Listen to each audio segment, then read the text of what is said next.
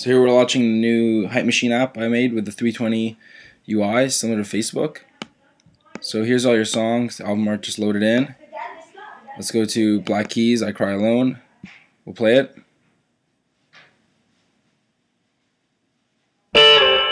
Very similar to before. You can go browse other things, play them. I put a now playing button. Now what we get with the Facebook UI is we can do the pull to refresh. I mean, the songs realistically haven't changed, although if they did, it would reparse and figure everything out. And then we can play.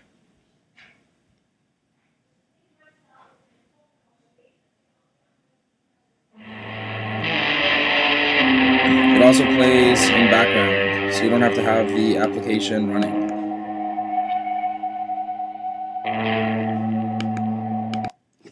Perfect.